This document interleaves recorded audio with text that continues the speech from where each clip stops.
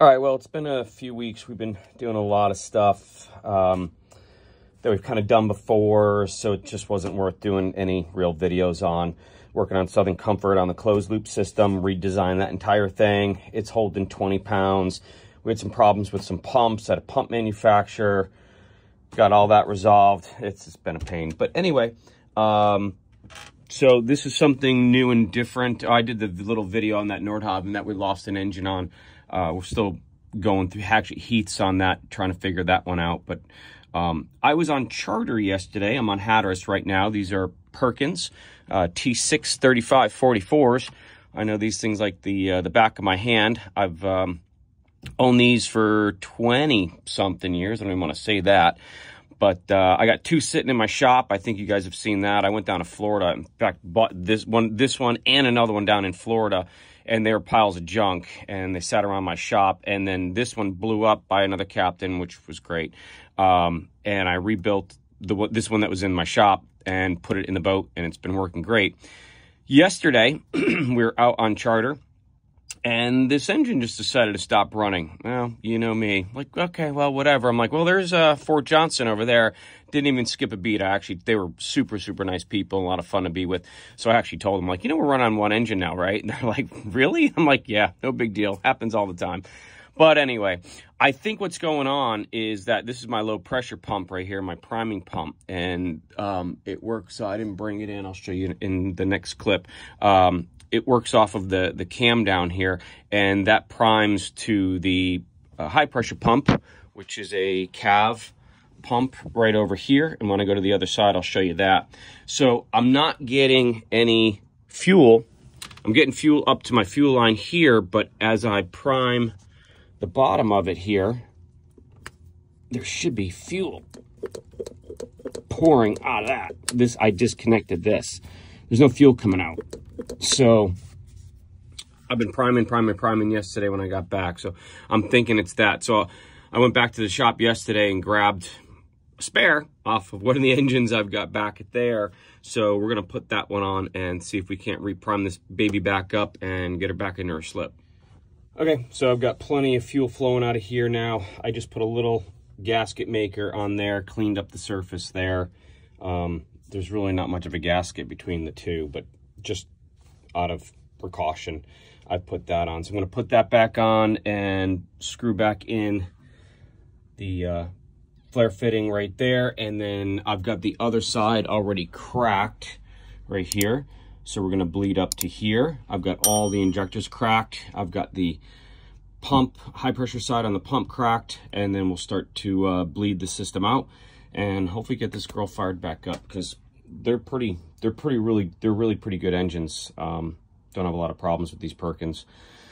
So very expensive. Like these multi-coolers and stuff like that are very expensive and hard to get the parts. But anyway, so let's go. Let's do this. I got 15 projects to do today. All right, so next you have to remember that, I was out on charter when this happened. So, any fluid, any diesel that was in here has basically gotten sucked up and used through the engine. So things like my fuel filters here, my primaries on the engine, I just cracked the banjo fittings on those, and there's no fuel in here. So I'm going to be here all day trying to prime this thing. So I'm going to try and fill these two canisters up, which then will give me pressure or create a vacuum to my high pressure pump. Then I can finish bleeding my high pressure pump and then hopefully get it up to the injectors and get it out of here. Sometimes it's just easier just to bite the bullet and rip it apart. And, it's just a lot quicker than saying, oh, well, I'll just, keep priming it for the next 3 days. Yeah, probably eventually it will work. But a lot of times it's easier just to go ahead and, like I said, bite the bullet and just crack everything, pull your fittings off, fill everything up. I mean, these things sound like they're hollow, I think. So, and then I'll probably get fuel up to the injectors and we should get it fired over. So, yeah, it is what it is. But, it ran out of fuel. So these filters are probably completely empty. And it makes perfect sense, the reason why we're not getting, it's taken so long to get something up here from just the priming filter or priming pump. All right, well, not too much longer later, this is no longer accepting fuel. So I think I've put enough fuel in here, as well as bled through all the lines. I don't see any more air coming out of here, which is also a good sign. So we're getting pretty close to prime.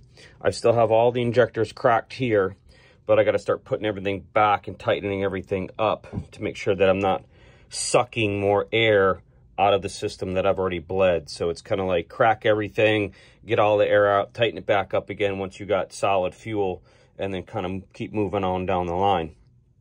And then hopefully once it gets up to the high pressure pump, it should be pretty much just all suction, and then it should be pretty good. So that's down just a tiny bit more. I'm just going to top it off and just let it all kind of go through. And then, but this is far cry from where, and you can hear that? Those are full. Remember before there was like tink, tink, tink, tink. So those are full now. So that's good. Making progress.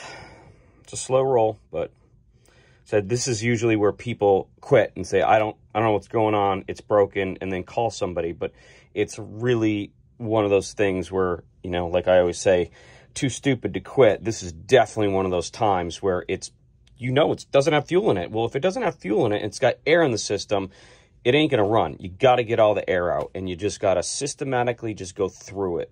And so that's what we're doing. But don't give up is the mantra on this one. When you guys are bleeding a diesel engine, don't give up on it. Keep bleeding. All right, well, I couldn't get to my camera in time, but I'll show you what's going on. So we bled all this out here. This is good. And then my high pressure pump is right here. I cracked this. Let's see if more air comes out. Oh, I hear that? That's all air. You don't want that. But you see the diesel now. So that's good. And when I was cranking it, there's all the air.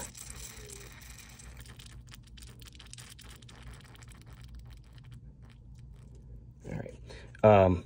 When I was cranking it, you can see that this one, see there's a little bit of stuff there, some stuff there.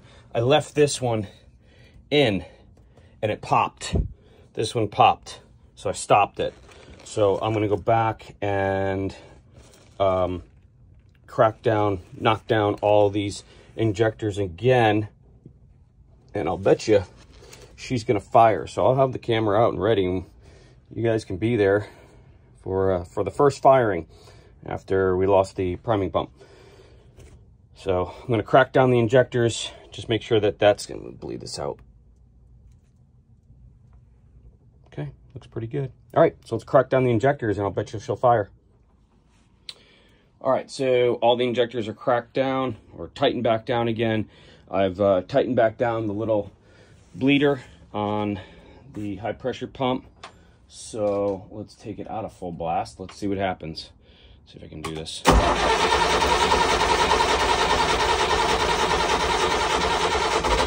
There we go. It's almost there. Little pop. Okay. There she is. Nice.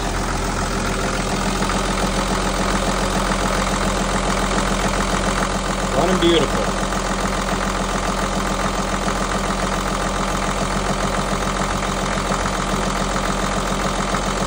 She sounds real good.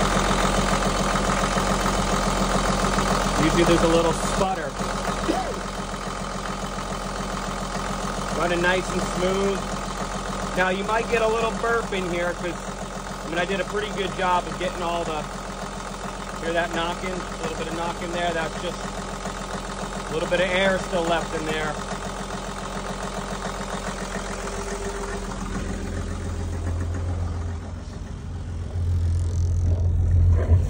No smoke out of the back of the boat. Yes, sir. Another one done.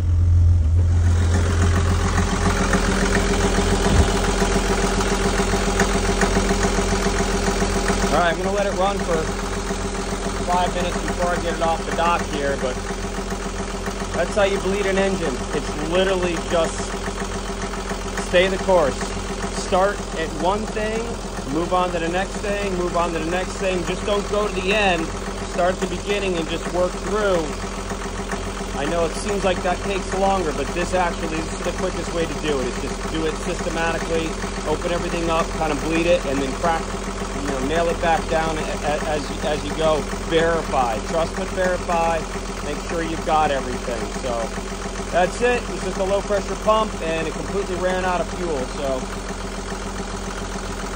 Perkins P635-44 on one of my Hatterses. So that's it. We're going to run across town right now. We're going to do a turbo. Got to finish drilling out for that stud and put that new turbo in that we just got back from Turbo Exchange. That was supposed to be the video for today. So anyway, thanks for watching, guys. Thanks for subscribing. If you guys have any questions, feel free to put it down in the comments, and we'll see you over on the turbo.